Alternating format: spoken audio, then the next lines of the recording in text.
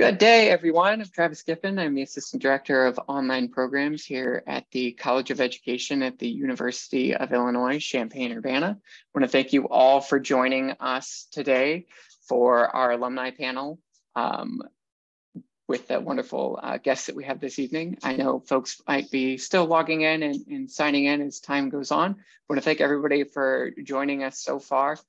Just as a quick reminder for the rundown for this evening, I'm going to turn things over and let each of our panelists briefly introduce themselves. And then we're going to start with some panel questions about the student experience and their experiences as students. And then we're going to open up for Q&A from the audience for questions related to programs or their student experience. If you have questions about other programs, we do have myself, Brianna, and Sangeetha are also here from online programs, so we might be able to help answer some of those other questions. And then I'll also post an email address that you can reach out to us if you have follow-up questions also. After the questions about and panel time about student experience and programs, we're gonna do some questions about each of their careers and let each of our panelists respond and share a bit about what it is that they do and what it is that they're doing. And then open up for questions for the audience related to questions about what it is that each of our wonderful panelists do. So with that said, I'm gonna stop talking for a bit and I'm going to introduce Dr. Valerie Jones and give her a moment to share a bit about herself. Hi, everyone. Thanks for joining us this afternoon/evening.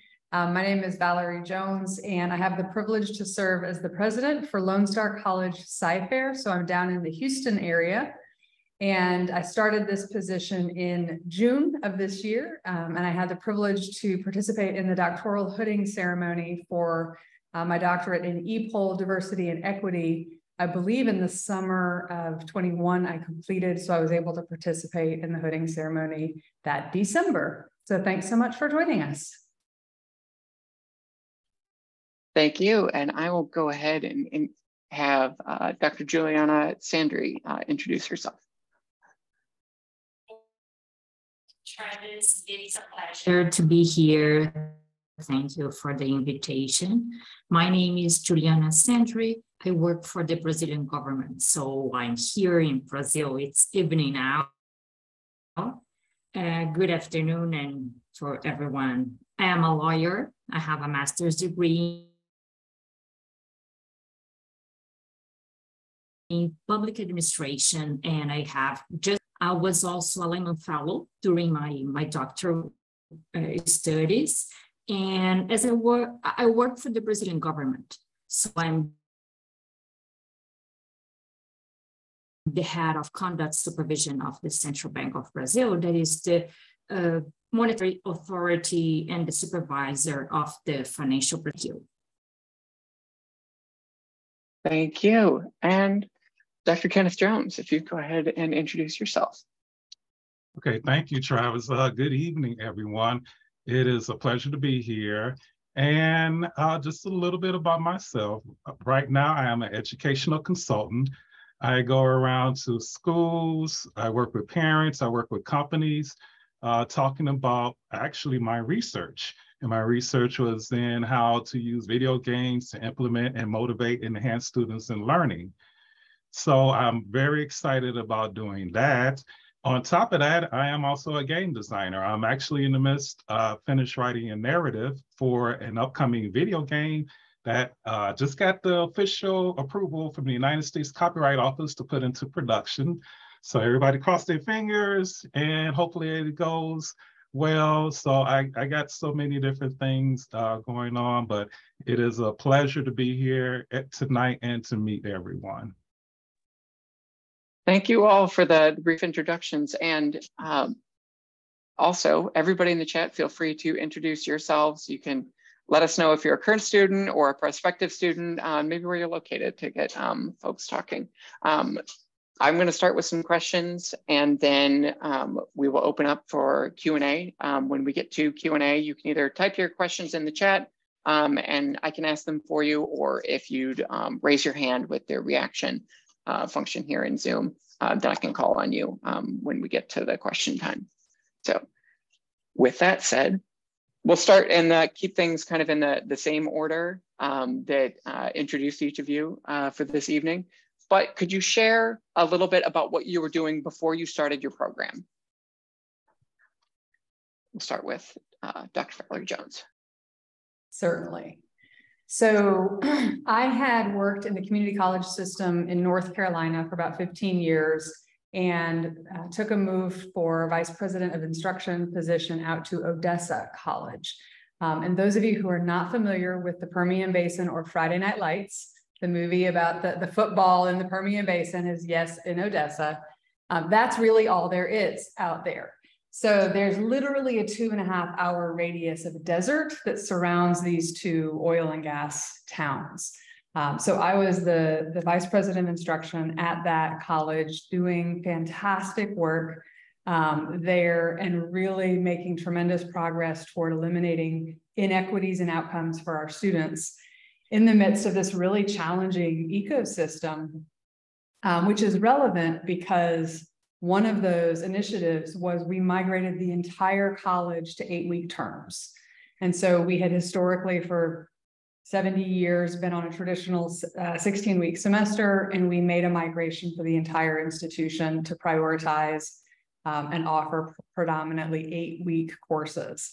And so for me, as I started this exploration into graduate school, I had years of data from my own students who are working adults about how successful that was. And so that was a necessary thing for me in my initial exploration that I'll talk more about later. But I had the privilege to serve the students in that area as their VPI. Thank you. Juliana, if you go next. Sure, thank you.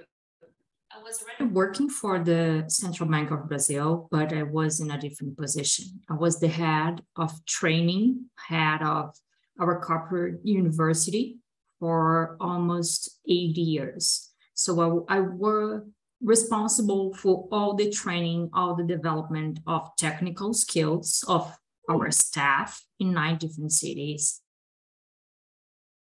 and leadership skills and abilities. And I was also head of the Brazilian Training Center with the IMF. The IMF has a regional training center for central banks and for the financial system. It is located in Brazil, and I was the head of it. So everything related to knowledge management and development and leadership and technical skills, really training, I was responsible for the strategies and for implementing it. Thank you. And Ken, if you'd let us know about what you were doing before you started the program. Okay, thank you, Travis. Before I started the program, I was a special education and a general education teacher. So when I started out as a special education teacher, my primary objective was to help students who were performing anywhere from 2 to 4 years below the grade point average to try to bring them up to average and up to their grade level. And I was successful at actually moving 9 students from special education to general education. And I actually received an accommodation from the Indiana State Board of Education. So I was very proud about that. I worked as a general education teacher. I worked in narrative writing and primarily in African-American history. And with that, I was able to introduce a lot of topics in relation to ancient African history. I also served as helping students with counseling, getting them to going to colleges and universities. But the school that I worked at, many of the students there were suffering from, it was a low performing school, was suffering from low grades, bad attendance. So I was able to come in there and institute a program and work with curriculum designers. And when I left, which was only a couple of years ago, we went from having a proficiency rate of students graduating at 30% to 62%. So I am just extremely proud about that. As you certainly should be. So thank you all for the great responses and giving us a little insight to what you were doing before you started the program.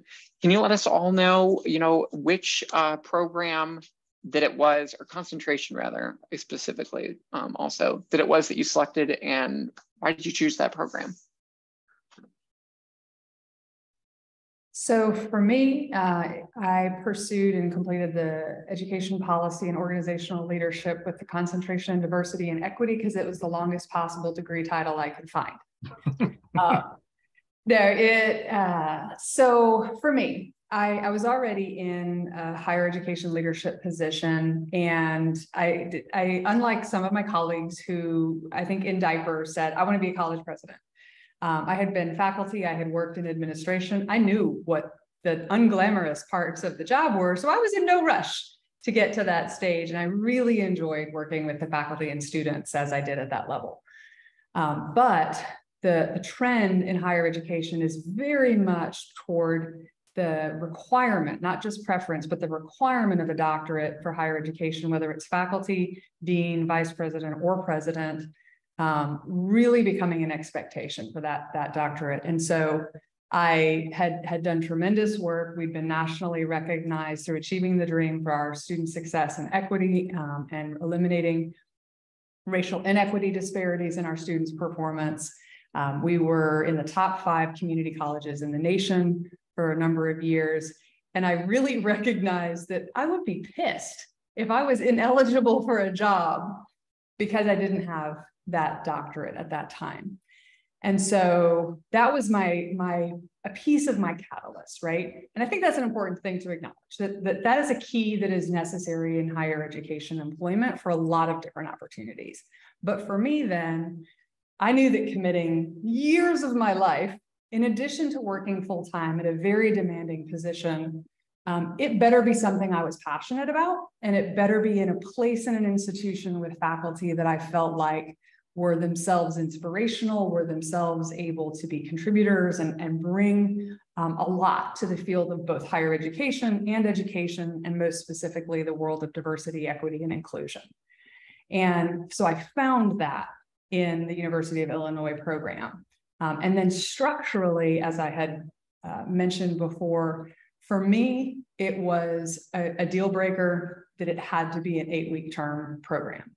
I had to have the classes in 8 weeks because I knew I could do one class at a time and just keep going and never stop. And that for me, that would be feasible with my work schedule. And so that was a really, really valuable structural part of the program opportunity. And it had to be online. So I wanted it to be done online well. Like I said, I was in a 2.5-hour radius. There was not a choice of a local place to even consider. So then it was very important to me that the faculty who were going to be teaching these online classes wanted to be teaching in that environment. And I found that consistently in my experience as well. Thank you. Juliana? As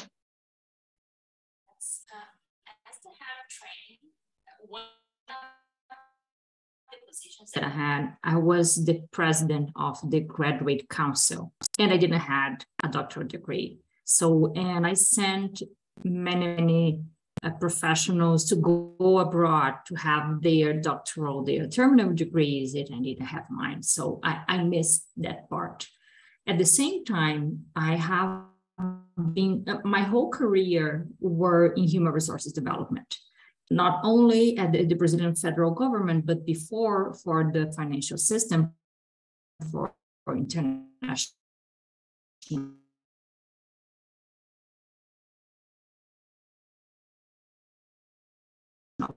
bank. I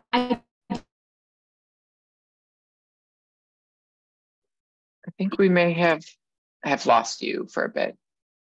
Just checking. Can somebody let me know if the audio cut out for them also, or if it was supposed to be? I think Juliana's audio is cutting in and out. And yeah, I hear and see you perfectly. Okay. Maybe try turning off your video. That might at least cut down on the bandwidth for you enough.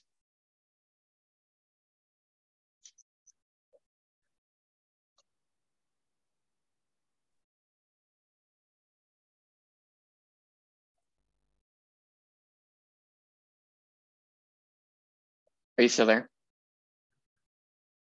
Hear me now? Hear me? I can hear you. The audio is cutting in and out still. Do you want to try just talking without your camera on? Let's try to do that. Sorry. Yeah. There is no a problem. terrible storm here. The Wi-Fi is very unstable, the internet. So I'm sorry, I just try to go quickly. So I had the practice. I had 15 years of practice, but I didn't have the theory about it. So that's why I have decided to go through a program where practice were available. So I have these 15 years, and I found at the University of Illinois a program where my practice was valuable and where I would be surrounded by people where practice were available, not only for the theory, but they could give me different perspectives and to assure or not what I was doing. So this was one point, the most important for me at the time. The practice was important, and it had to be flexible because I am in Brazil, and I was a full-time professional, so I had to do both at the same time, but not any online program. It has to be a high quality, a certified, a recognized program. So that was the 3 points that was important for me. First, practice were available, not only the theory, and it was flexible, and it was with high quality, what enabled me to make this connection between what I was doing and what I wanted to learn. Thank you so much for sharing. That worked much better, I think, sound-wise. So thank you so much. Ken, now your turn. Okay, yes. So for me, I selected Learning Design Leadership. And it was EPOL, I'm sorry, with a concentration in Learning Design Leadership. When I was a special education teacher, what I saw on a day in and day out basis was that students were not motivated to learn. They would come to school only because it was a requirement. One of the turning points for me came one day when I was in my classroom and one of my students came in and he asked if he could sit with me during lunch. And I said, sure. So he asked me, did I know anything about computer programming? And I said, not much, but very little. And then he became frustrated and he had his cell phone in his hand. He slammed the cell phone down and he said, oh, what's the use? Because nobody cares about us Black kids. He said, you don't care, nobody else cares. And that really hit me. And that really struck me so bad that I went home and I said, what I am doing right now, I am not helping my students the way I thought I would. I got into education because I thought I could make a difference. And I thought I could do things. And I did make a difference, but I didn't feel like my impact was enough. What I saw was that, and talking from many other teachers, students were just doing things from talking to playing games. And that's when it then hit me I wanted to learn more of how to use educational content and technology. How could we fuse this together to create a learning environment that would motivate and enhance students to learn?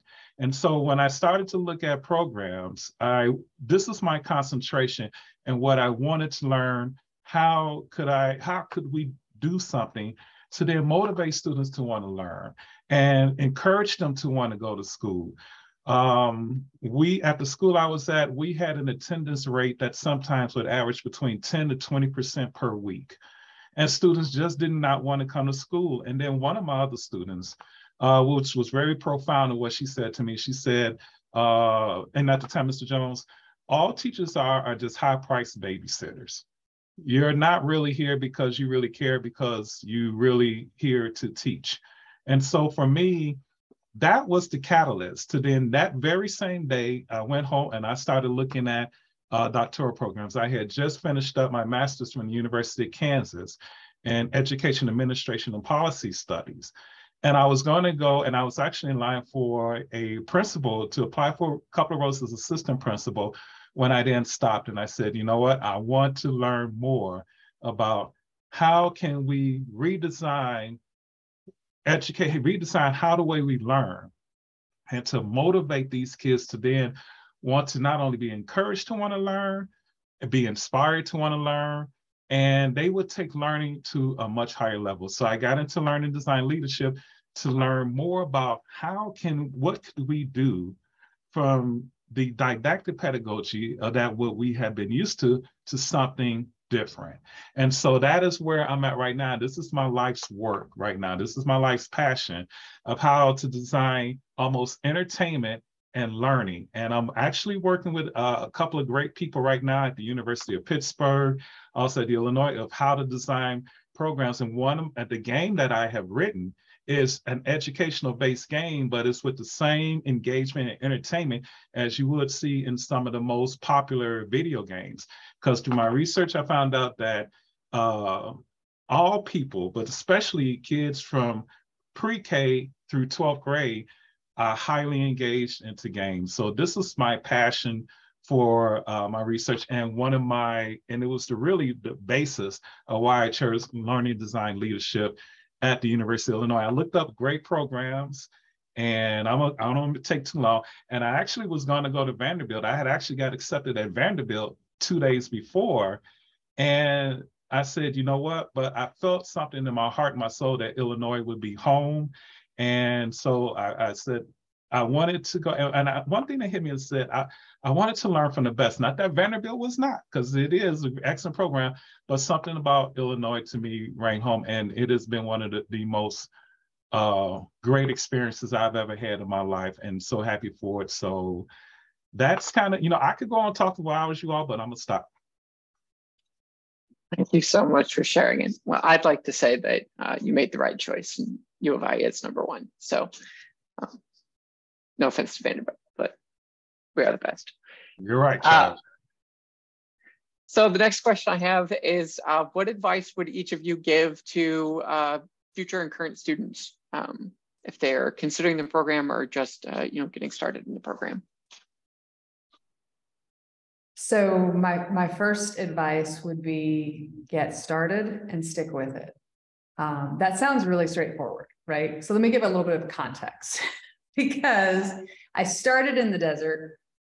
I moved to the Houston area for a different position at Lone Star College, completely different context, working with 7 different community colleges within this system, serving 90,000 students and trying to work with 7 VPIs. So sticking with it for a move, buying a house, everything that goes within that, I was like, whew, that's a big challenge. Yay me. Little did I know in 2020, COVID would hit and make all of that look so easy. And I was like, okay, that's all right. We can just do my whole life online, both the doctoral program and my job, and I'll migrate 5,000 sections of classes that we're face-to-face on. This will be fine. This like burning house image, right? This is fine.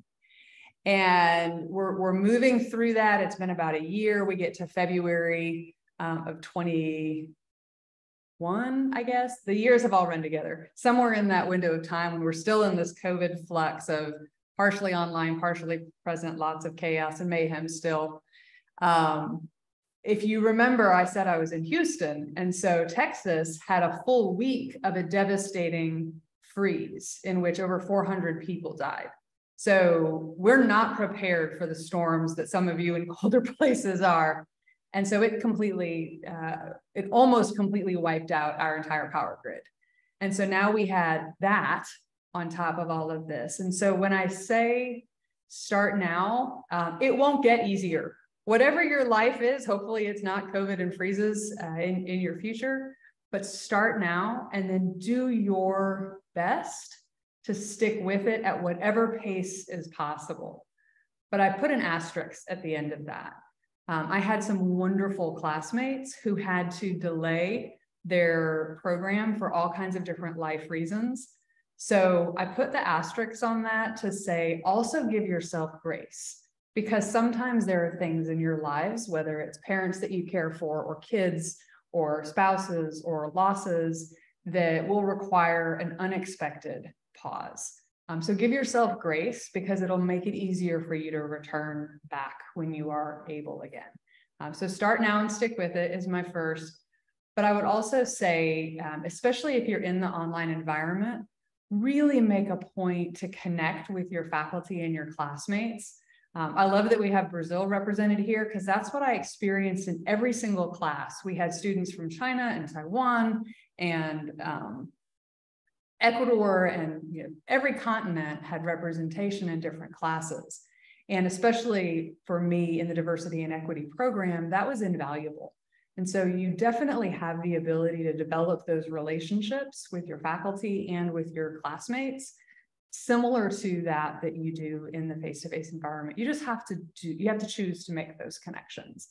But it really was a wonderful part, is being able to have those more casual conversations with colleagues in the class and learn from their different work experiences as well. So make connections and jump on in and get started. Thank you. Juliana? Okay, so I will close the video so it works. I'm here. Everything sounds good. I would say choose a program that you like, something that you feel this connection. I think similar to Valerie, what Valerie said, you definitely are going to face challenges. Not if it's the time zone, if it is to have to balance work, family, social life, studies. And for myself, when I just began the program, I switched positions at Central Bank. So my entire connection, I entered the program to do HRD and to study that and to have the practice, and suddenly I had to change. So for a moment, I thought I was lost, because I was studying something that I was not doing anymore, but I was studying something that I really liked. So it helped me. It helped me to go through the changes. It helped me to face the different time zones. I had 4 hours of time zones sometimes. So I had many classes during the night, 11 at night until 1 in the morning. But studying something that I really cared about, what I believed, what I liked to study, helped me to go through everything. We had a pandemic. I was in a different country. So, but again, sorry to reinforce that, but studying something that I really wanted to, it helped me to go through all the changes. And to be flexible, it's important, because we are going to face a lot of changes, and everything you intend to do is not, for sure, is not going to be exactly what you think is going to be. Not necessarily is going to be worse, but you need to adjust. And the program will give you that flexibility. The professors, everybody is going to help you. So be resilient, as Valerie said. Choose a program that you would like to complete no matter what.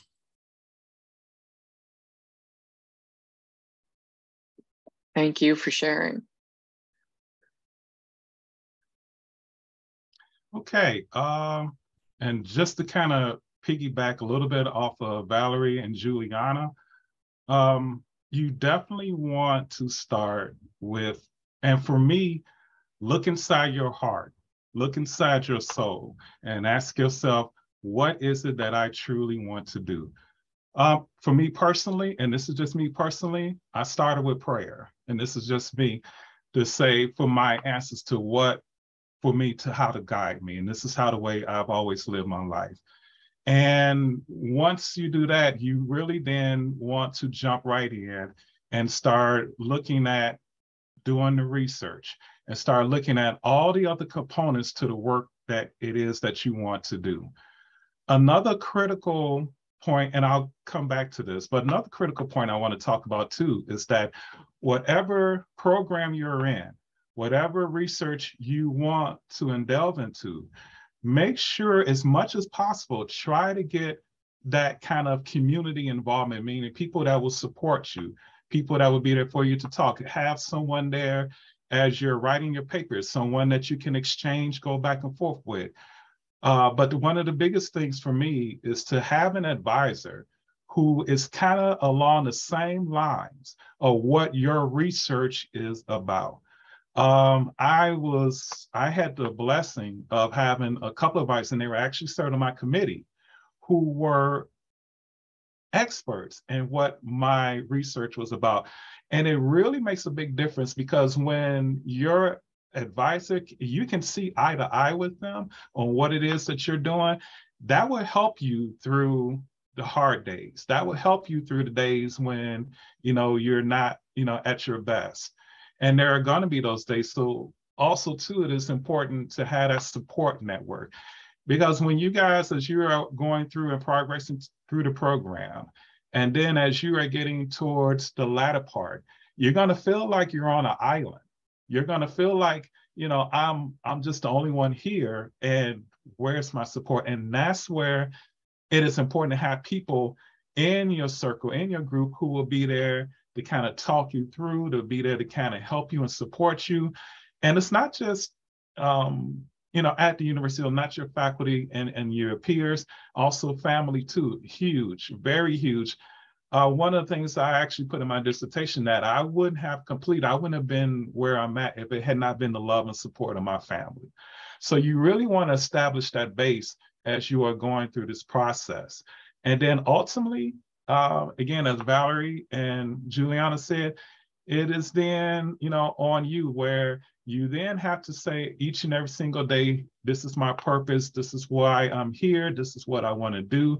Because there are going to be some days that, it's going to be tough. I was talking to several of people I went through the program with, and they said there were some days they could not even want to write. There were some days they was just so tired of reading, but we leaned on each other and we helped each other, we support each other. Sometimes we would meet up in online chats and we would just sit there and write for 2 or 3 hours, us together, because sometimes it's hard to write alone. So we would get together as a group, and even though we were working our own work, but we would just sit there on Zoom and just write. And sometimes we would crack jokes, say different things. It really helped. So as you all are going through this program again, for me, it's that really look inside your heart and soul and make sure that you are doing the program what it is that you truly want to do. Thank you all for answering that question and the other questions. Now we're going to move into kind of Q&A portion from the audience about what it was like for each of you during your time in your programs. So I'll give folks a little bit of time here. You can either enter questions into the chat and I am happy to read them off for you, or you can raise your hand using the reaction icon and we can have you ask your question directly.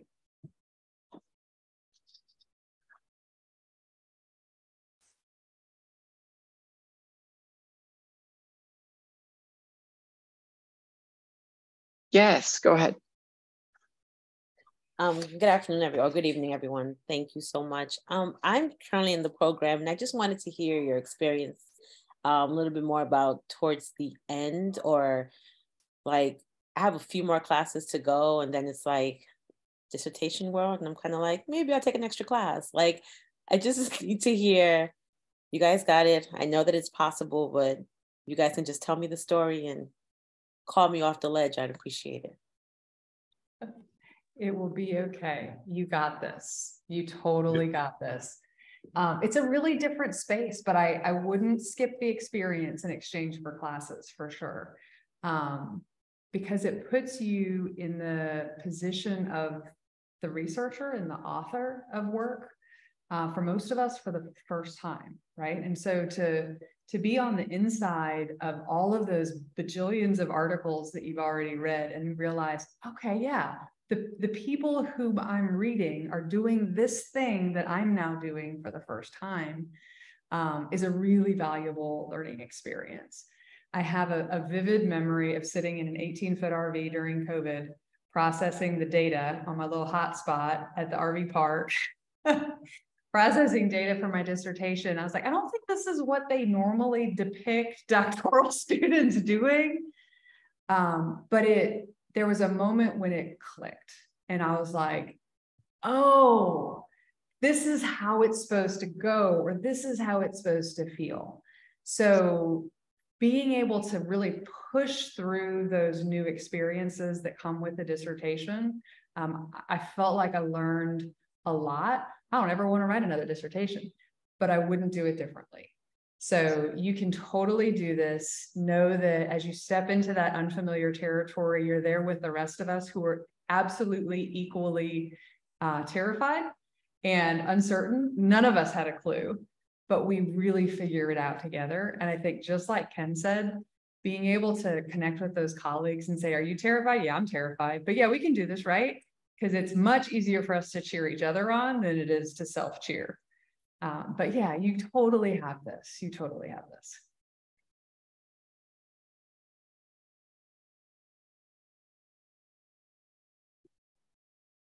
I can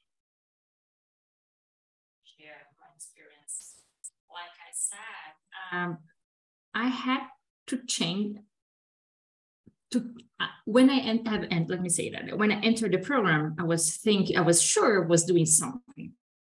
And then I had to completely change. It changed my career, it changed everything. So I was really lost because I didn't have a clue to what to write about. I was sure I had zillion things to do, but I had to find my way. And suddenly in a class that I was taking, I read one single article and had the click, like Valerie said, that maybe this is a path. So talking to professors and advisors, how should I go this? And it didn't finish as I thought it would be when I had the click, but all this back and forth and having help, that's why I said, the professors are there, the faculty are there, and your colleagues are there to help you. Everybody wants you to succeed. So share your doubts, share the possible paths. It helped me a lot. And I had a lot of experience at work, but I was completely novice in being a doctoral student. So don't be shy. As Valerie said, everybody's in the same situation. No matter if you have a lot of experience at work, there you are a student, a doctoral student, trying to find your way. So share, ask, go for the workshops, talk to people, and everybody wants you to succeed.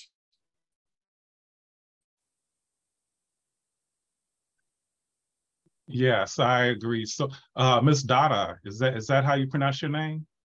Okay. Just as Valerie and Juliana said, you definitely have this. All of you all, you have this. All of you all are going to be doctors.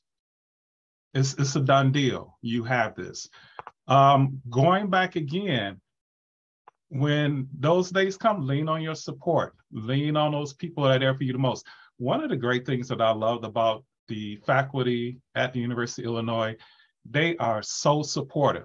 And I'm not just saying that, just to say it. I mean that.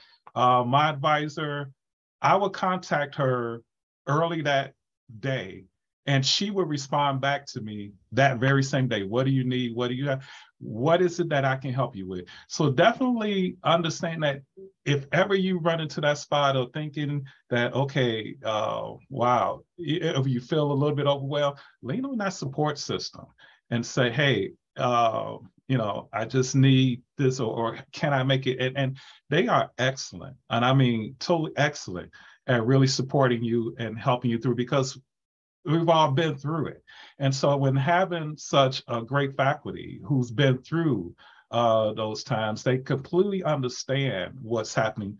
There was just a quick story. There was a lady who, when we were going through our dissertation sequence, we would meet. As she was about to do her dissertation, she was 8 months pregnant, and she was experiencing some health problems. And she had thought about quitting the program. And immediately, my advice is, she said, okay, they went out to start talking. You're going to complete this. You're going to get through this. I am going to do everything in my power to make sure that you will complete and you will be finished.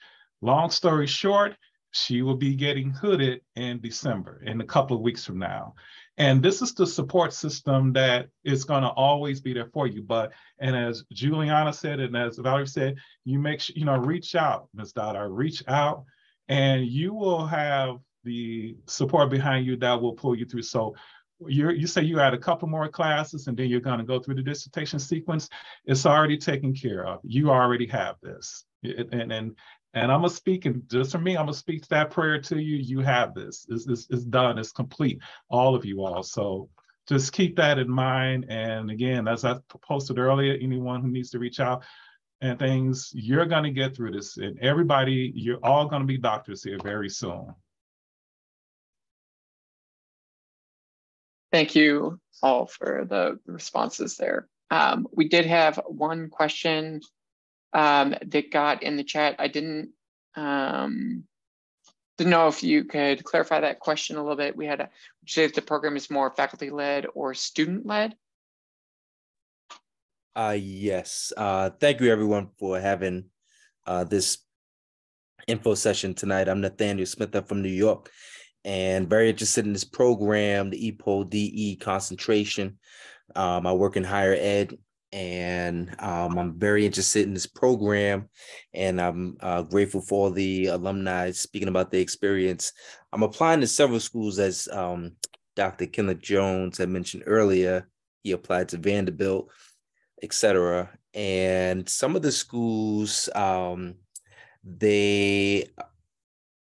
some of the schools are geared towards the students really supporting the faculty in their research, as opposed to a program that I'm looking for where it's really a student-led experience and the faculty are supporting what the student is more or less interested in. And I understand that, we can have an idea coming in and things are going to change based off of, experiences in the classes, experience with, your cohort and the peers and stuff. So I'm just really interested in hearing more about, because this is a Research One university and the focus is on research, but particularly this program, like where is it leaning? Is the students supporting the faculty in their research and then coming out with a dissertation based off of the faculty interest?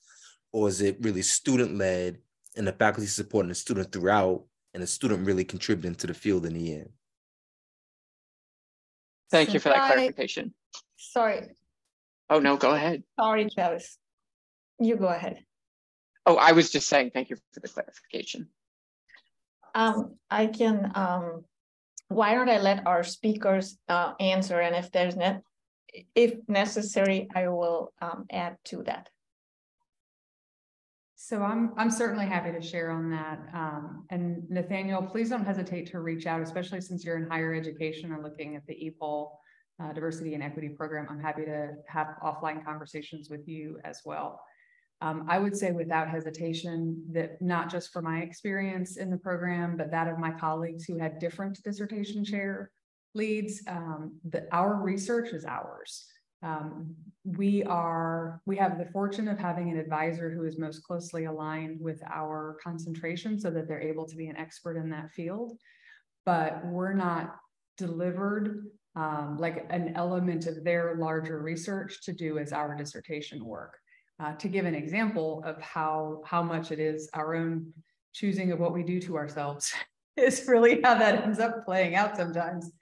When I started, I knew without a hesitation that my dissertation was going to have something to do with 8-week terms in higher education, specifically in addressing the inequities and equity disparities for success of our marginalized student populations.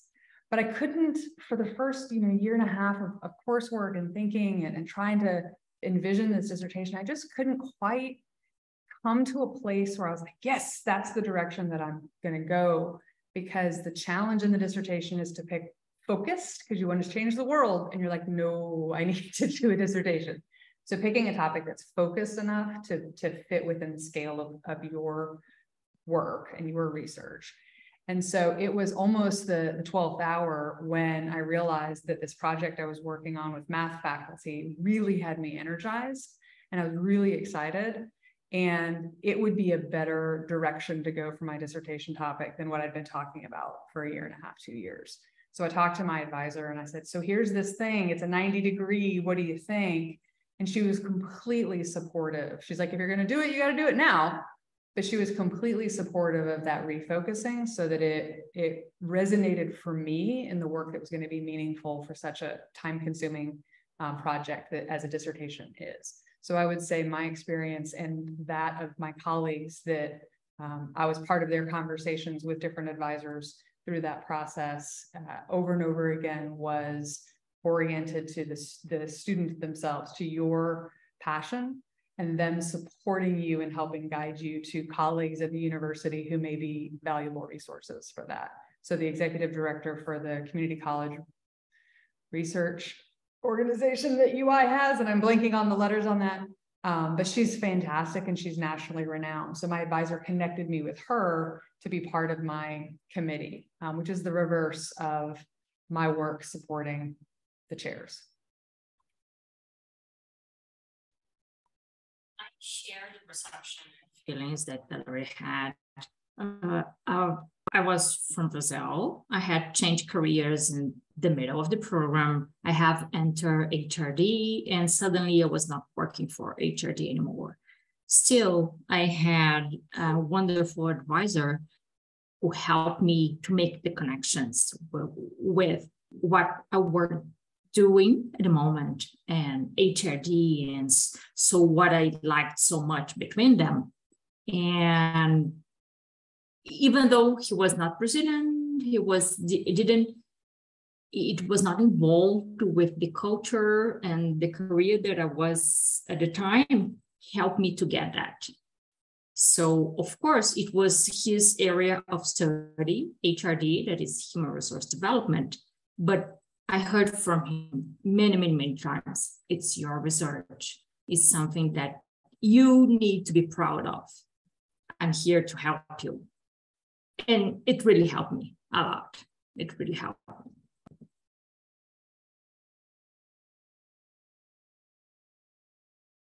Yes. So I guess, coming at the end, I'm in agreement, with my colleagues in that when my research first started, I had a different topic. I had a different subject.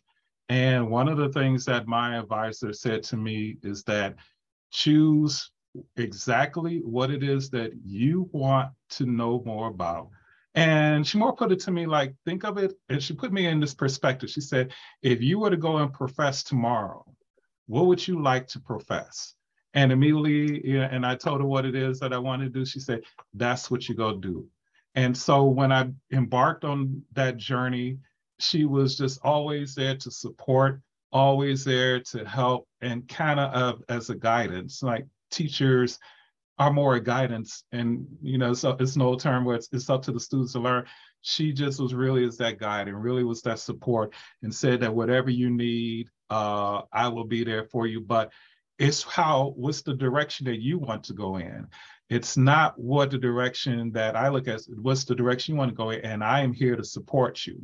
So for me, it was definitely more of me deciding exactly what it is that I wanted as a focus of concentration. And from there, had a great, and I won't just say my advice, but really my committee members, and because the color stepped in and said, hey, how can we support, how can, we help you along, Ken? And they were just all fantastic, but they really allowed me to, look at it and embark on it. And it was my journey, and it was my dissertation, it was my work. And it said, no, this is, this belongs to you. It's actually right now, as we're talking, I'm writing a journal publication, and I'm the first author on it. And one of my committee members said, you are the first author. This is, your project. I am here only as to assist. And I think that's what the beauty, Nathan, at the University of Illinois of what they do. So they really help you, and it becomes more of you. And it's not about them. It's all about, it's for you to mark on it. For me, that to me is what sets the University of Illinois apart from any other school. Travis, I know you're looking to transition. I just want to make one additional point on this topic, and then we can transition. So I totally agree with all that our speakers have said. An additional point is our EDD program is very competitive, and one of the things that faculty look for is if a student comes in with an interest or a passion where the faculty feel that they can't support that student in the sense they don't have the expertise, then they will not, that will be a consideration in the admission process. So it is to avoid a situation where you admit a student and then a faculty member is not going to try and force or reroute that person's passion to suit their own. So it's like a matching process. So if a student comes in with a certain passion, and if there's a situation where there is no faculty member with expertise in that particular area, they may lean towards not admitting the student because there's nobody to work with the student, all to show that they are there to support you in your passion. And if they feel they don't have the expertise, they will not offer the student admission. So it is one of the criteria for admission is that there's a match. So it is a matching process, very much so in the admission process. Thank you for that additional information, adding that in there, Sangeeta. Brianna, our online student advisor, got another question. We're gonna do this question, try and do it pretty quickly, and then we will move into the career portion for this evening. Yes, so I received a question from, I hope I don't mispronounce this, and I'll pre-apologize, but from Razak, and he said that he wants to deepen his understanding in the educational research field of helping the minorities in Singapore due to the huge gap in education and SES, and the application of technology into learning to help making learning easier. So he's wondering if the EDD program would help to achieve these goals. So kind of focusing, it sounds like, on assisting minorities and the application of technology into learning. I did mention to you, Razak, that we would talk individually about this, but I would also love to hear from our panelists to see if they have any insight about, just their experience with these particular topics in their programs. Real quick note, in the diversity and equity program, definitely, in two ways. One is there's a lot of opportunities for personalized research within the context of a course. So if the course is talking about connecting with marginalized student populations in higher education, then your papers and your research within that course are able to be customized to your particular areas of interest. So that it's not a prescriptive, it's not an undergraduate class, obviously. And so even in the context of the courses, you have the ability to customize to focus on the country that is of priority to you and the circumstances within that are of priority to you. And then, of course, as we had talked about, there's a lot of courses from the methodology courses at the beginning to the dissertation and concept at the end, where it's all in that focus. But one of the things I enjoyed is and therefore know that yes, it is relevant and supportive of that work, is we have a lot of students from Singapore. And so there were a number of students. So you would even very likely have classes with colleagues from Singapore itself to be, or if not in your class, to be able to get connected with them. So you wouldn't be an island in that work either. I'm from the HRD program, but so not exactly in my program, but I can say that in classes we had a lot of students, a lot of peers within this field, and from, like Valerie said, from different parts of the globe. So I think you wouldn't have a problem at all. On the contrary, I think the program, it's designed exactly to have this different experience and to support. And I believe they have a huge number of classes that you can manage and pick to build what you are intended to study. But again, I'm from the Human Resource Department. Maybe Valerie and Kenneth and the staff can help you better. Okay, yeah. One of the things I would say is that I think what makes the staff and the faculty at the University of Illinois unique is that you have such a broad range of people with so much worldly knowledge and expertise. So whatever area you want to, indulge into, I think you will always have someone and always have that support and always have that way of being able to accomplish that. So one of the things that I would actually say about my committee members is that 3 of the 4 were from different countries from around the world. And their perspectives was so unique, and their knowledge and understanding was so unique that it really helped shape and mold what my work and my research was about. So I think that as you are looking into going into an area, that you will always have, there will always be someone there who will be able to help you and support you. And by all means, if this is the area that, again, for me, if that is truly what it is that you want to do and truly your passion, go for it. And you will have someone here that will be able to support you in the research that you will embark upon.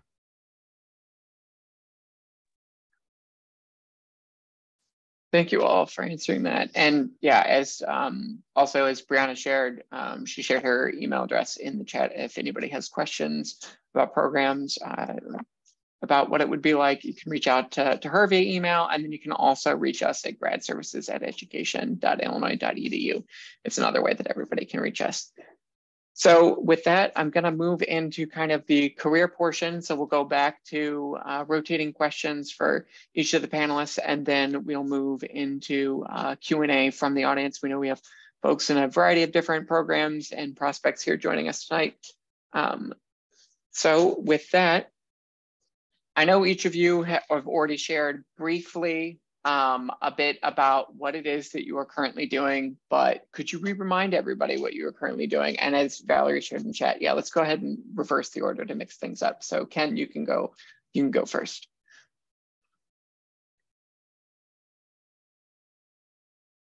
Oh, you're muted. Oh, sorry about that. I said, okay. I was hitting my oxygen tank because usually that was the order, so it got flipped now. Okay. All right, so I am an educational consultant, and what I do is I go to schools, I go to teachers, parents, and I actually even go into corporations.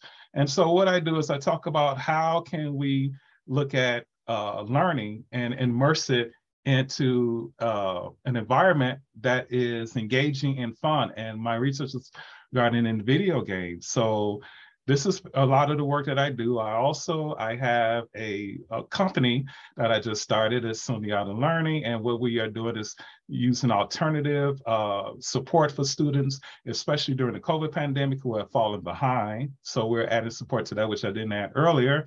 I am also a video game writer and producer. I just wrote my very first video game, and I hoping to put it into production very soon. So I'm keeping my fingers crossed. Everybody keep your fingers crossed for me for that. And thanks. And if you do, everybody here, I will give you a free copy of it if it gets into production. And actually, one of the things that my long-range goals is to then start professing at a university. So just to kind of tell everybody about this, and this actually just happened today, is that I'm going to be interviewed for an associate professor position at Yale University next week. So we'll see how that goes and see what happens with that. And as you see, I have a lot going on, so trying to keep my head on and things is hard, but I'm very happy and things. So, okay, I'm out of breath. Thank you so much for sharing.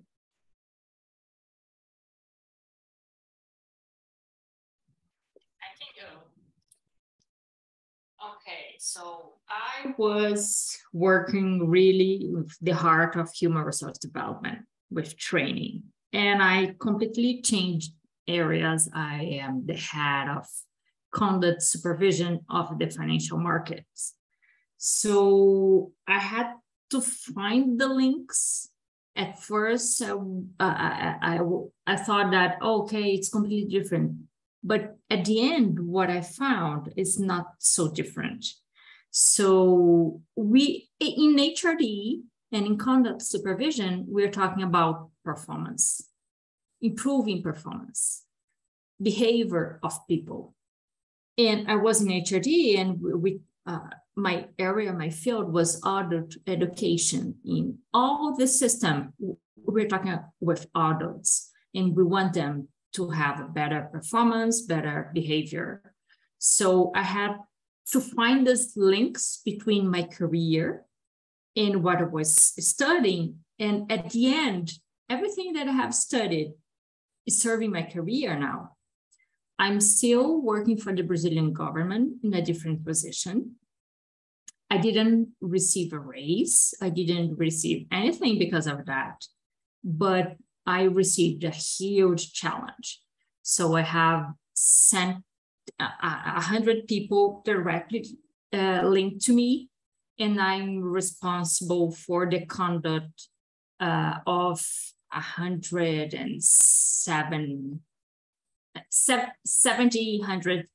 institutions of the entire financial system. And I remember when my kids, when I started to study the program, and I have changed the position, and they asked me, "Mom, why are you doing this? Are you going to receive a raise?" And I said, "No." "Are you going to change? Are we moving to the United States?" And I said, "No, at least not now. I work for the Brazilian government." "So are you doing that? So are you studying in the middle of the night for what?" I was doing for me.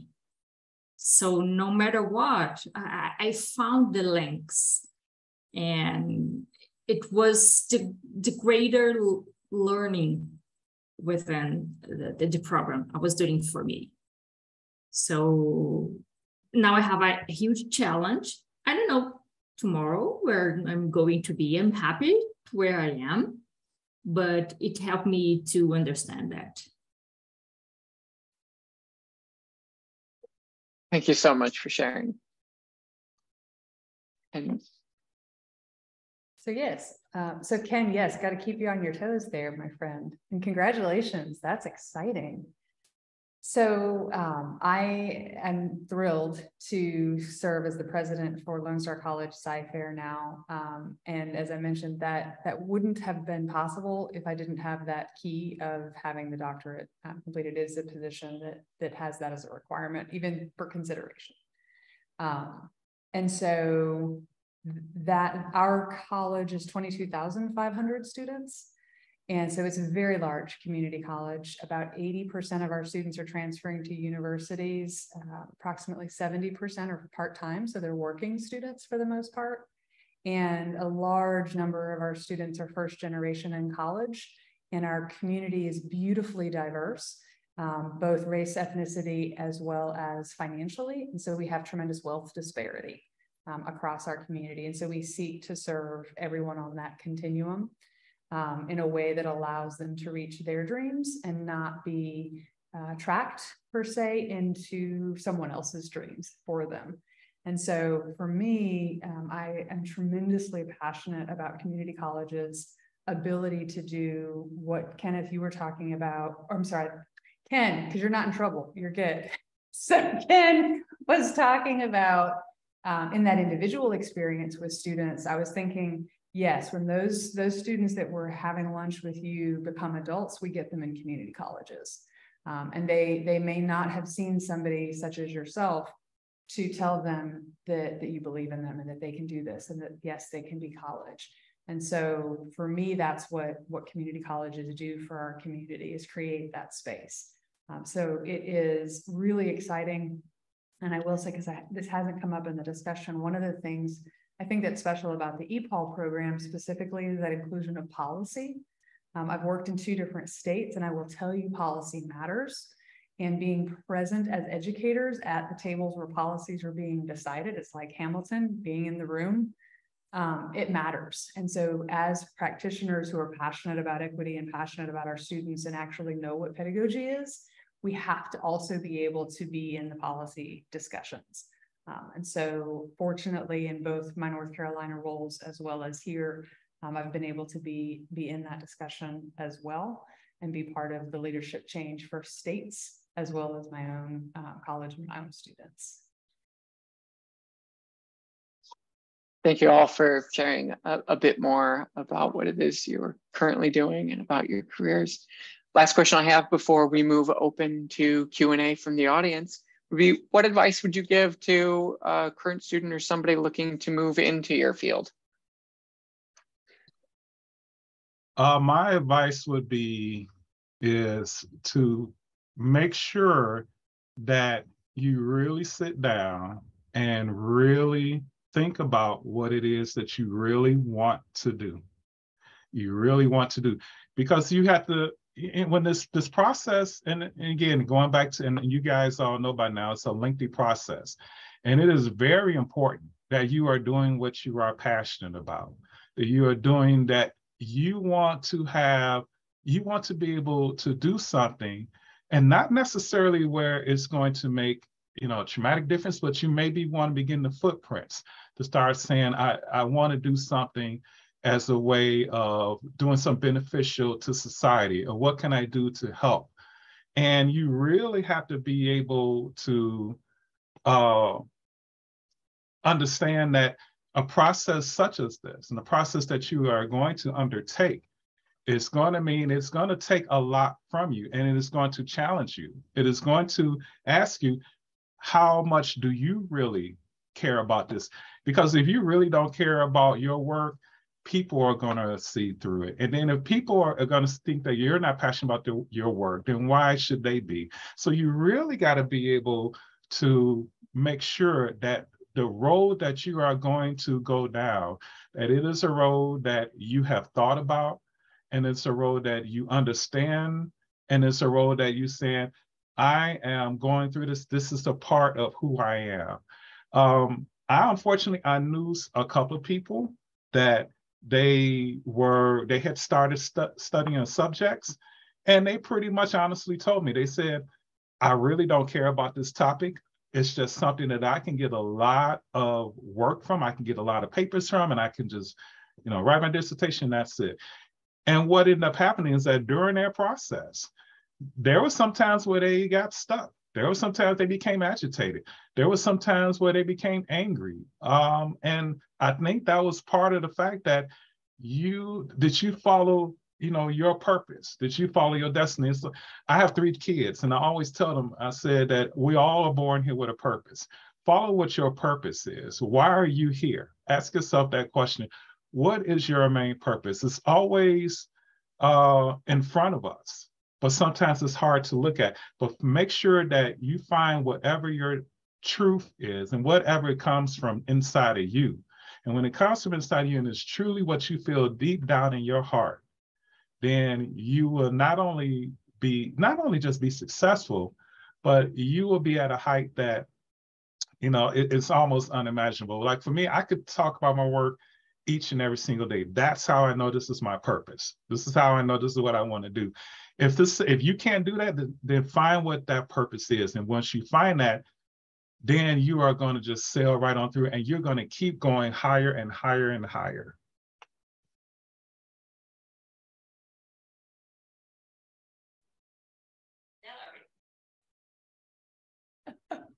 Sure. I totally agree with Ken. I totally agree. Someone had said in the chat, start with your why. And if you haven't read Simon Sinek, go read Simon Sinek. Throw Brene Brown in there just for good measure. So it guides both your, it should. I would encourage you to let it guide both your professional choices and your education choices. Your choice of a master's program or your choice of a doctoral program should reinforce and support something that you are excited about doing in the world and contributing in the world and being in the world. And that can take shapes that you have no idea yet. I think one of the things, and Roz, I saw you had that, what should people avoid? One of the things that I've seen young professionals in higher education stymie themselves on is perceiving a very prescribed and linear track of, I'm going to do this for this time, and then I'm going to promote to this, and then I'm going to promote to this, and then I need to be here by 8 years. I think that limits people's experiences, it limits opportunities. You don't even realize the doors you've closed if you're too narrowly focused and seeing what's possible for your careers. I would say I love the collection of us as panelists because we represent how very broad this work can be, from government to everything from Yale to private sector and gaming and traditional college, community college leadership, right? So there's so much that you can do with the education that you get. Don't let yourself get too narrowly pigeonholed. And as somebody who's moved multiple states for work, I think there's a lot of value in that if it works for your life. It doesn't work for everybody's life or personalities. But if you can live and work in different places, those experiences are really invaluable to helping shape the leader and the professional and the expert that I think you become.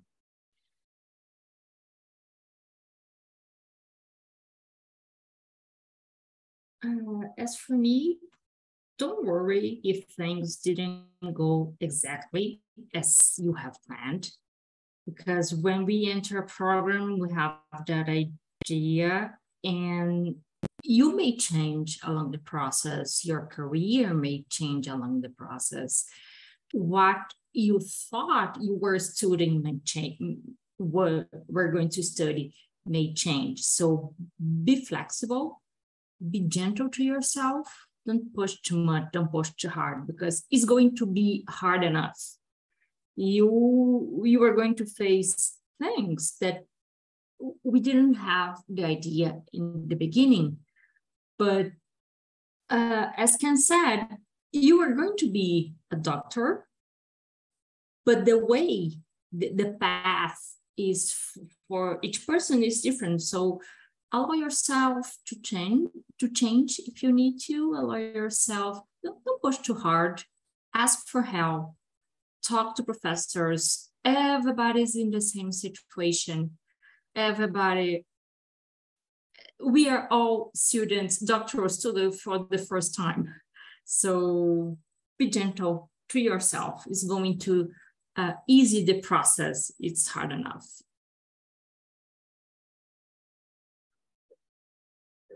Thank you all for that insight. Now we'll open things up for Q&A. While folks are thinking of their first question, if you're a current student, we are collecting some feedback on extracurricular events from current students. If you're a current student, go ahead and give us your feedback here, and then I'll have one more question later about how people thought tonight went. But with that said, open for Q&A now, because I understand it's career-related questions. Feel free to direct your question to a specific panelist.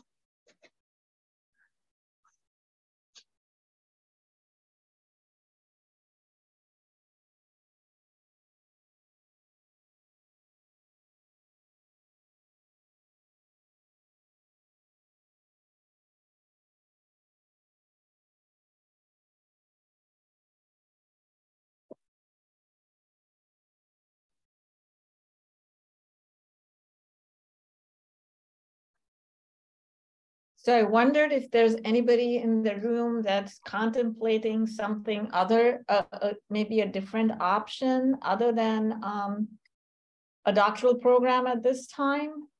Feel free to speak up. I saw maybe you're thinking about a master's, or maybe you're thinking about one of our certificate programs. If you have some questions related to that, feel free to pose them. Sangeeta, if I may, Juliana here, I have started as a certificate. So I entered the program during the certificate, and then I have applied for the doctoral degree. So it was my way to see if it's a big commitment to go to the doctoral degree, but at the same time, it was important knowledge. So it worked so well for me. So I had the feeling how I get to know the faculty and university and what was going into it. So when I have applied for the doctoral degree, I was most certain that I really wanted to that commitment. Juliana, I'm so glad you shared that that aspect of your path, and that goes to show what you guys were talking earlier, that need not be a linear or one path, one entry point. We do encourage our students to consider exactly what you did, Juliana. Certificate, maybe you're not, there's someone who's not ready to embrace an entire or embark on an entire degree program at this point. Maybe your life circumstances don't enable you to start on a doctoral program right now. So, but a certificate is a great entry point. Or maybe you are not sure if you like the subject matter enough and you want to give it a try. So that's another reason why a certificate program would be a good option. And the good news is that our certificates, you can apply the credits that you earn from a certificate to a degree program. So it, you're not wasting the credits in any way. You can can build on those credits.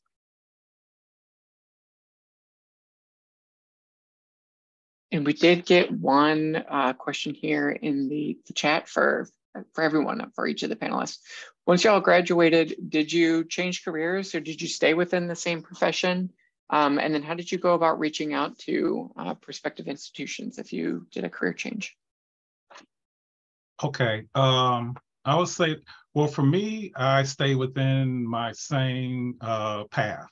And it's, again, as I alluded to earlier, and what I'm doing with designing video games, that with educational content, but I stay within the same path. Now, for me, what I did is that how you are getting, and Ms. Askin's getting on the radar. So for me, start attending events. So if you have a particular school that you are looking at, try to get on their radar by attending events that they have when they having, if you're able to present your work at, be able to go to conferences, events that they may have, and start attending those events, whether they be, if you cannot in person, but online. And then start getting involved with programs as they relate to that particular institution. I had actually attended a couple of conferences over the summer that was in Spain and in Greece. And this is how I met up with a representative from Yale. And I did not know, but we actually just sat and just started talking. And her and I had a commonality in video game-based research. And she said, hey, let's exchange emails, so on and so forth. And then from there, it took on into that direction. So you really have to put yourself in a place of where, if that particular school that you would like to attend to, get on their radar by attending their conferences, go to conferences, make sure the conferences you attend are meaningful conferences, are good ones that you are gonna, so for who you got a target at, that they are going to be at that conference with some representative. And then it's networking, and just start talking and going from there, presenting your work. Most important thing is then start writing papers, start putting out journal publications. Get the world, make sure that the world can begin to see who you are and see what the work that you're doing. And that is how the way that you would be able to track those particular institutions that you are interested in working at. I would echo that completely. Being able to have those relationships and connections is huge. And it often happens accidentally, but putting yourself intentionally in the positions for accidents to happen makes all the difference, like Ken was describing, for sure. I would say that the two things that I think of, because I came into Lone Star College from the outside, but then I had the opportunity to take the presidency as an internal promotion, but also a national search, so a highly competitive one. You are interviewing every single day. You might not yet know what the job is for which you're interviewing, but you are interviewing every single day. And so don't forget that. Don't forget that on the difficult days with the difficult colleagues, you're interviewing every single day. And so both for internal and external, that will go with you and either speak to your advantage or speak to challenges. So keeping that in mind, I find really helpful.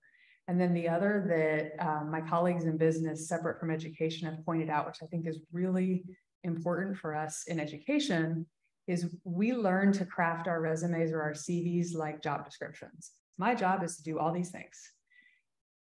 You want your resume to celebrate your outcomes, to celebrate your accomplishments, to provide metrics about the impact that that institution had positively because you were a part of it. And so that means you have to be in the mix of things and stepping into those leadership opportunities that may mean a whole lot of work for not much credit, but it creates that narrative of experience that you're then able to celebrate on those as well. So that when you have those intentionally structured accidental opportunities in relationships, you then also have that depth of experience and outcomes to be able to illustrate. I'm not sure I'm a good example because I have changed careers during the program within the same organization. Then I worked for the same organization for 16 years.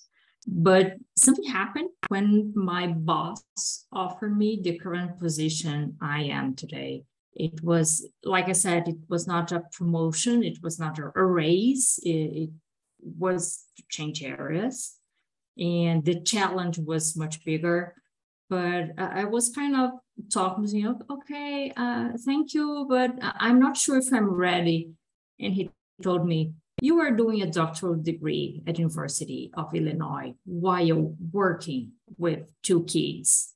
You are ready for this challenge. And it was something that I was doing a doctoral in a different area of the position, but somehow it helped me to get the position where I am today. My boss saw the effort and everything. So he really considered that and to help me to get where I am today.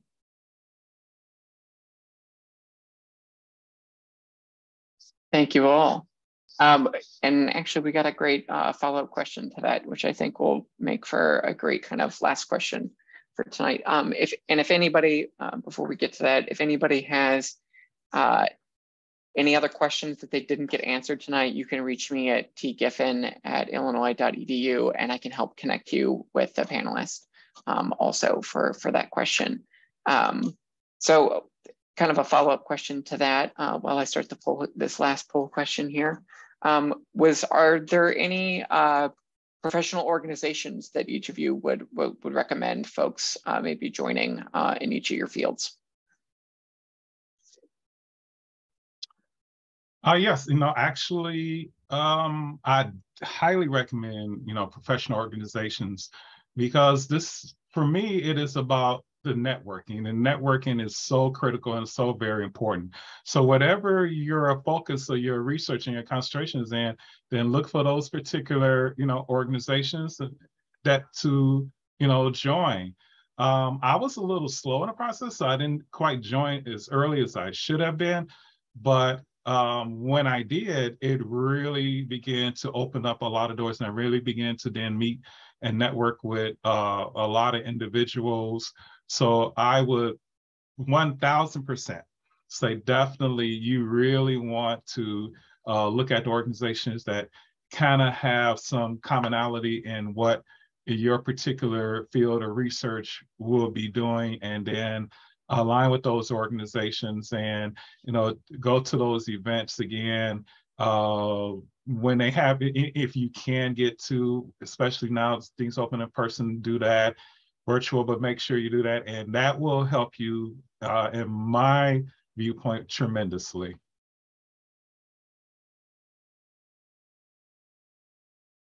I added a few for community colleges in the chat, if those are helpful for folks. Those are all oriented toward equity work in community colleges and really supporting community colleges, realizing the dream for democratizing higher education that was in the origins of community colleges. We're still working on it, but we're getting closer.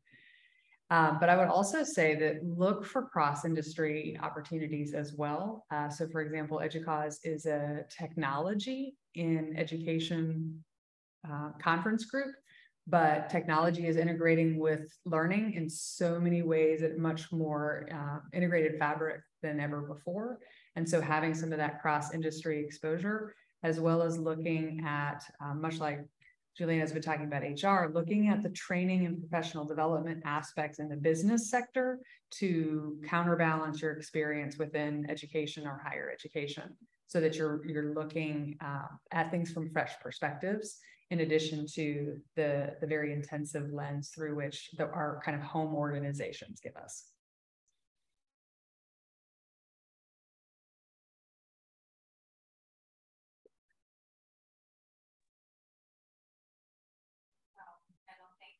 I'm from Brazil, so things, organizations here are a bit different, but I agree with Valerie and with Ken. I think I just posted advisors. If you have doubts, advisors and some colleagues can help you with the process, but definitely it's something that getting engaged, it may help you.